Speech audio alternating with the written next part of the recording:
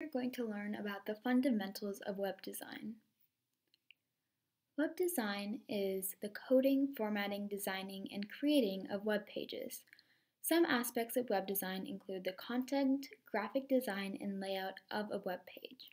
So if you've ever opened up a website and wondered how it came to be, coders use hypertext markup language, or also known as HTML, to code these websites and create fun, interactive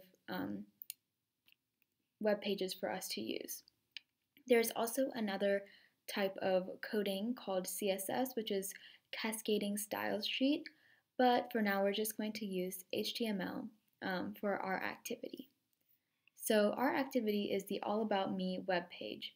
For this, you're going to need a paper, a pencil, a laptop or computer, or any other device, but I do recommend using a laptop or computer.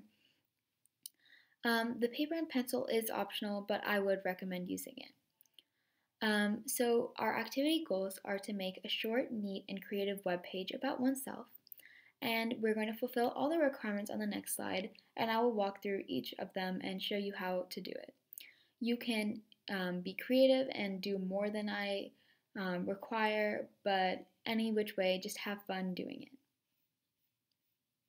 So first, we're going to take a piece of paper and draw a rough outline of how our web page will look like right before we start coding it. I often find this is helpful and easier for us to code because we know exactly what we want from our code. This is optional, but I would recommend doing it. So first, we're going to have a centerized header called All About and then your name. And you can create this into a different font if you would like. These are the 5 font families: cursive, serif, sans serif, fantasy, and monospace.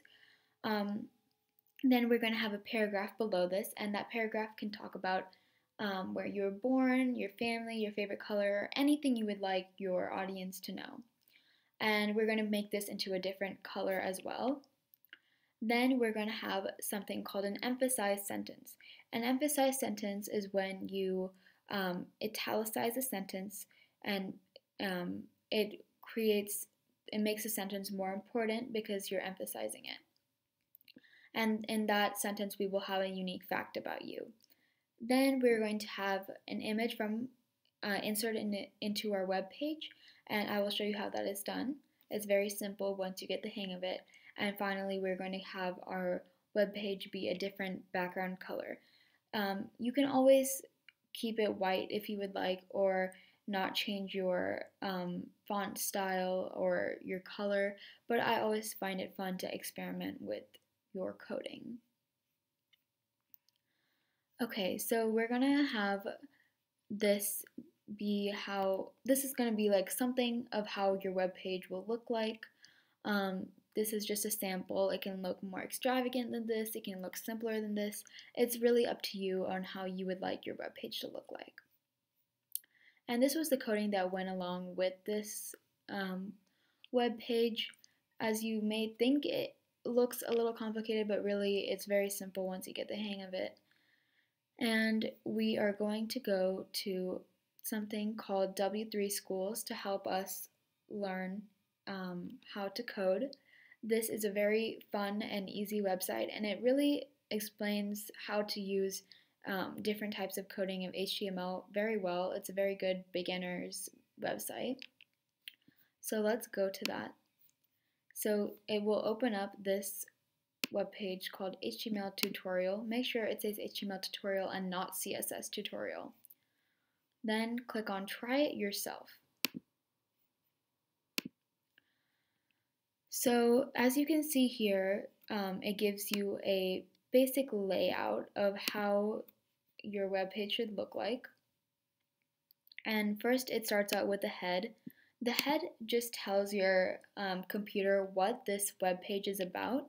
So let's just tell our computer this web page is about all about, and then insert your name. If you click run, it won't actually change your body of your web page or how your web page looks like. It just tells your computer what this web page is about. And as you can see here, these are things called tags. Whenever you open up a tag, you need to close the tag. And to close the tag, you press the slash button and then the same word. You always need to close the tag. That's very important in coding.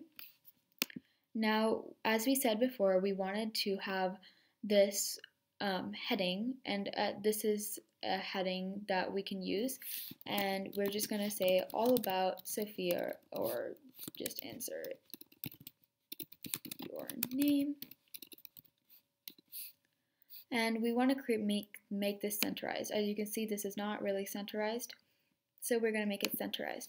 You open up a center tag, and then you close the center tag. After the sentence is over, you close it, the center tag. So we can just run that, and you can see here that it is now centerized. Okay, so if you want to make this into a different font, you press H1 style equals font family, and then you can make this cursive. Make sure you have the quotations surrounding it, and you can see how it looks now. It has a cursive font. I'm just going to keep mine as serif, which is the automatic font that you get. And we're going to move on to our paragraph. In this paragraph, you can talk about where you were born, your favorite color, your family, and a random fact about you. These are just ideas of what you can write in this paragraph. It doesn't have to be exactly this, but this is just a format of how it could look like. And again, you can see that it changed to whatever you want your paragraph to talk about. Let's say I want to change the color of this. So what you do is open up style again, but this time we're going to put color and choose a color which you like. I'm going to choose red. And if you run it, it turns red.